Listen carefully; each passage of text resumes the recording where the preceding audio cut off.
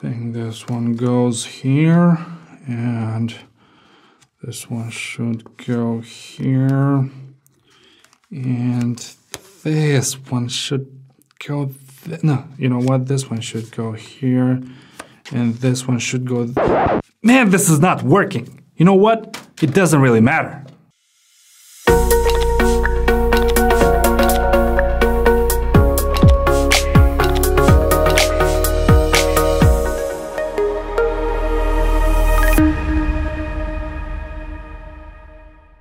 Hello and welcome guys, my name is Steve and welcome to this channel. If you're new to this community, if you're new to this channel, make sure to subscribe if you aren't already. And as you noticed, today we are starting a new video series called Algorithms, or specifically Algorithms in Go. I got you covered. I'm going to show you a pseudocode, which means you're going to be able to implement this in really any language. So if you find any value during this video, or if you like what I'm doing, make sure to like and share this video, because this is going to mean a lot for me. And you're also going to let others know how we are implementing algorithms, and not only. So I'm going to start first with sorting algorithms, because I think everybody should know sorting algorithms, and as we progress we may touch other kinds of data structures and algorithms, but for now let's focus on sorting algorithms, specifically the insertion sorting algorithm. So the insertion sorting algorithm really works like sorting a deck of cards. So you have a deck of cards in your hand and you want to sort them out. What you would typically do is take individual cards and place them into their correct position, and at the end of this whole process you would have the deck of cards sorted out. And really the process is exactly the same if you have an array or a slice. So without too much further ado, let's dive into the overview of this algorithm, and let's establish a couple of rules before we start sorting things out. So rule number one that I want you to remember is we iterate from left to right, and that really means we have an array or a slice and we start iterating from left to right. We start picking up a key, and as we go we iterate from one position to the other, meaning we iterate from left to right. Rule number two, as I said before, imagine you have a deck of cards, and that basically means you would have to pick up each card, meaning we go from left to right, and as we go we take each individual card and we position it into its correct position. We position it into its correct position. So this is rule number two, take each individual element and position it into its correct position. And lastly, rule number three, just like in the deck of cards, once you start positioning things or positioning each individual card into its correct position,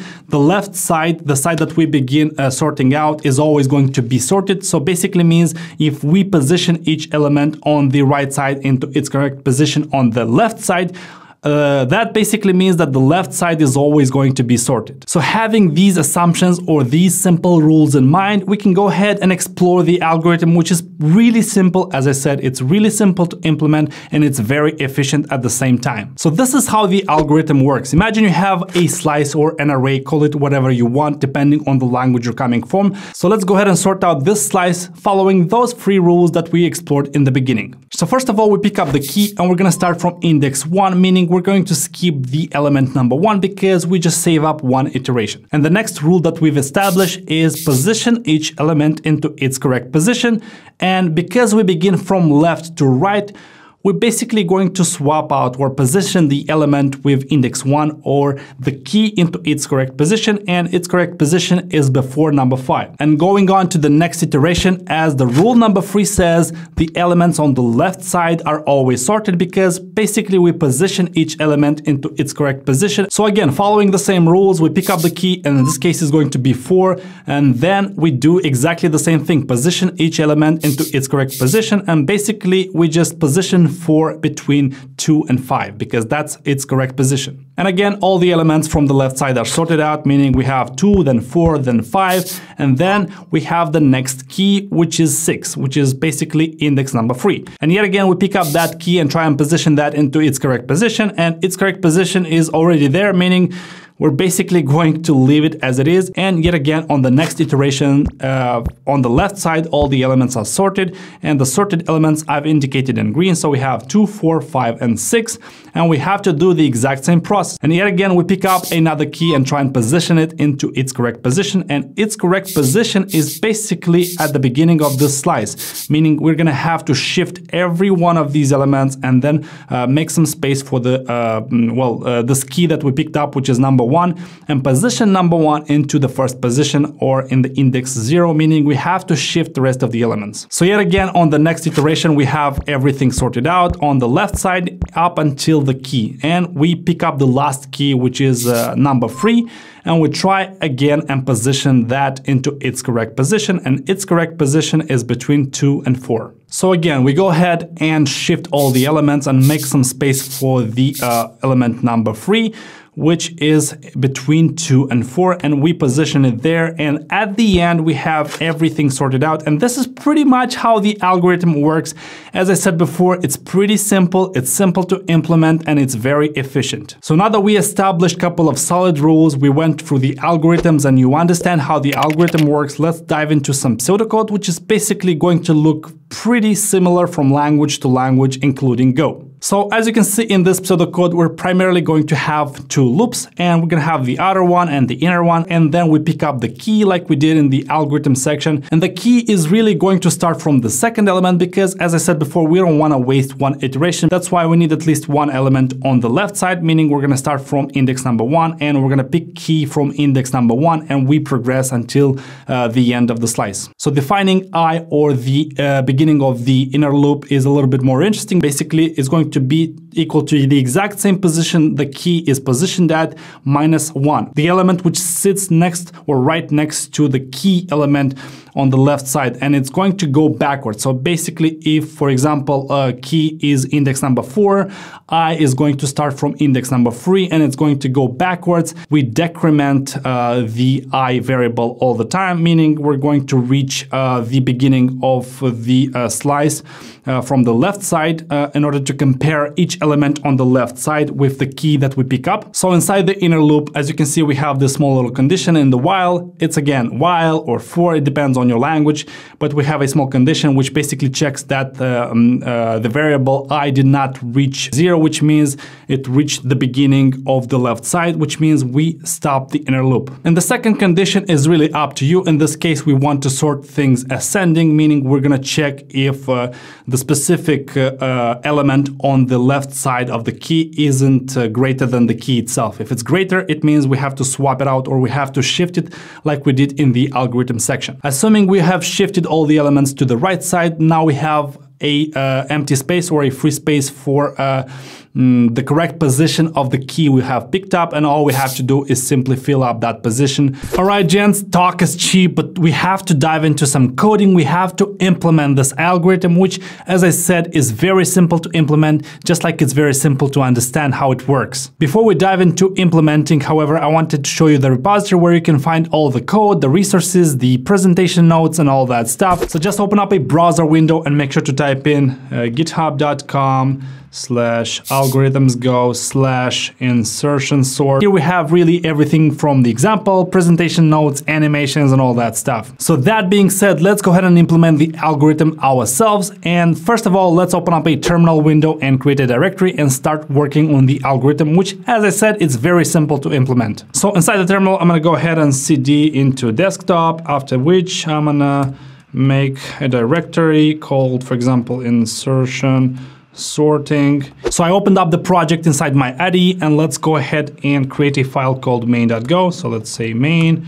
and let's go ahead and name the package main, and then let's say func main. So let's create a function which accepts a slice event and returns a slice event after it has sorted the slice out. So in this case, we're gonna work out with ints, but you can really sort out any kind of data. It doesn't really matter as long as it's a sequential data. As long as it's a slice, you can sort it out in any kind of way, shape, or form. So let's say func insertion sort, for example, and let's accept a slice. I'm going to call this one generically A, and it's going to be a slice of int, and it's going to return back a slice of int once that slice has been sorted out. So first of all, let's go ahead and return this slice called A, after which it supposedly has been sorted out. So let's say return A, make sure we don't have any errors, and then let's go ahead and have two nested loops. So let's say for, and inside this one, we're gonna have another for. So inside the outer loop, let's go ahead and say for j equals to 1, and j is gonna go up to the length of this specific slice. So len of a, and let's say j++. So after that, let's go ahead and define the key and the I variable, just like in the pseudocode. So the key is basically going to be equal to a of index I, and the I variable is basically going to equal to j-1. After that, let's go ahead and fill out that while, which was present in the pseudocode, and in Go, it's really just another for, as we defined in this specific example. So let's say for, let's say I is greater than -1, and let's say and the current element which we're trying to compare with the key is greater than the key itself. So here things are very simple. As I said, we have to shift the elements to the right, meaning we have to say something like a of I plus 1, which is the next position, equals to a of index I. And at the end of it, we have to decrement the I so that we go backwards until we reach the beginning of the slice, the beginning of the left side of the slice. So we have to really say I minus equal to 1. And just like in the pseudocode, at the end of it, we really have to position the selected key into its correct position. I'm going to say a of I plus 1 equals to key. And this, ladies and gentlemen, is pretty much on the implementation. As I said, it's pretty simple to implement. Now let's go ahead and provide this or call this function with a couple of data sets and see how exactly this one works. So inside the main function, let's simply say font, then print line, insertion, sort, and I'm going to provide the exact same sequence that we had in the beginning of the slides. So I'm going to say 5, 2, 4, 6, 1, and then 3. So I'm going to simply go ahead and run this program, and as you can see, we have an error right here because, of course, the key is not a of I because I is not defined. So I'm going to say a of index j. And when you run this program, it should give you the correct result. It should give you the sorted array, the sorted slice, depending on the language which you're using yet again. And if we're talking about this specific inner loop, the condition may change, especially the second part of this condition may change. For example, if you want to sort things out in the descending order, or if you have like specific implementations, or you could really just pass in a sorting function, which is a function that returns Boolean, which is going to decide for you what should be the second part of this condition, the second part of the condition of this internal for loop. So now that we've learned about the insertion sorting algorithm, we know how it works. We also implemented this in Go specifically. Let's dive into a couple of facts about the insertion sorting algorithm, because obviously it's not a perfect algorithm and there is really no perfect solution, or there is really no all-in-one solution which does it all. So we're going to start with the positives first. And the good thing about the insertion sorting algorithm is the fact that it's simple to implement, it's simple to understand, and you saw that yourself. It's really simple to understand. It works very simply, like sorting a deck of cards, and it's very easy to implement it yourself. Another good characteristic about the insertion sorting algorithm is the fact that it's very efficient. However, it's efficient for small data sets. In fact, because it's so efficient, the fastest implementations of sorting algorithms like quicksort internally check for the length of the data set, and if the length of the data set is not big enough or it's not too big, they would internally use insertion sorting. So it's a very good and efficient algorithm if we're talking about small data sets. Now, if we're talking about time complexity, because everybody out there is talking about time complexity when we're talking about algorithms, it's really O of k multiplied by n, where k is a variable depending on the worst or the best case scenario. So speaking of the best and the worst case scenarios, obviously the algorithm performs differently depending on the kind of data you're giving it to. So the best case scenario is when the entire array or slice is sorted out, meaning the algorithm doesn't really have to do too much. And if we speak about the worst case scenario, is basically when the data or the array or slice is sorted but in the reverse order. What that basically means is going to apply the maximum number of operations, which makes the algorithm a little bit slow when it comes to big data sets, as I said before. So that, ladies and gentlemen, was the insertion sorting algorithm. As I said before, it's a very simple to understand, simple to implement, and efficient sorting algorithm, and we're not going to stop at this sorting algorithm. Obviously, we will explore more algorithms when it comes to sorting and more data structures and algorithms in general. Also, before we wrap up this video, make sure to check out the resources section in the description below, because there I linked the GitHub repo and all the resources that I've used for this specific video, like presentation notes, coding examples, and all of that stuff. So make sure to check that out as well. And also, guys, if you found any value by the end of this video, make sure to hit that like button and share this video so that other others may know about the existence of this video and they may take some value as well.